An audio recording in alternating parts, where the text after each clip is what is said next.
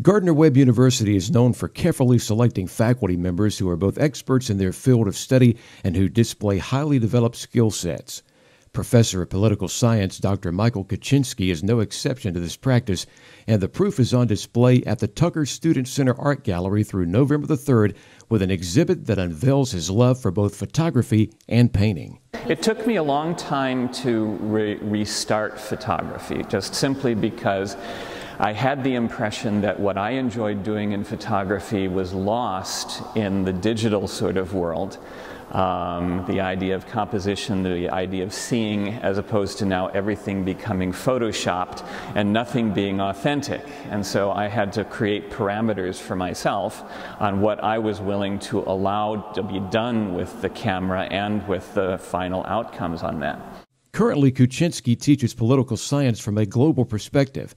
Founder and advisor for Gardner-Webb's Model NATO and Model Arab League programs, he teaches courses on African politics, Middle East politics, Asian politics, international relations, and global understanding, among others.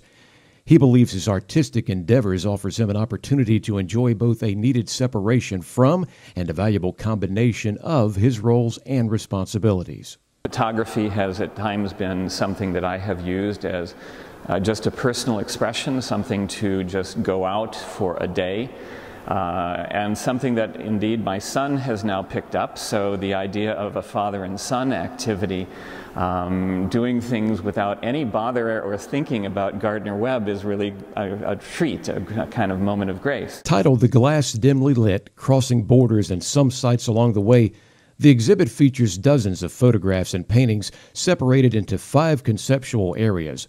Although photography has long been an art form through which he found expression, painting is a more newly acquired skill. Painting is more recent, and I can't tell you why. I just sort of woke up one morning saying, I want to paint. His mother is an accomplished watercolorist, but he primarily works with acrylic paint.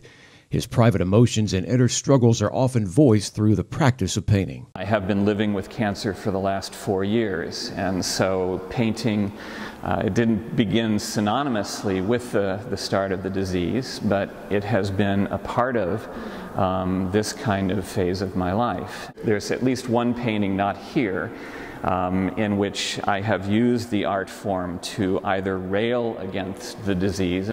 All of this is a personal kind of extension of who I have been over the years.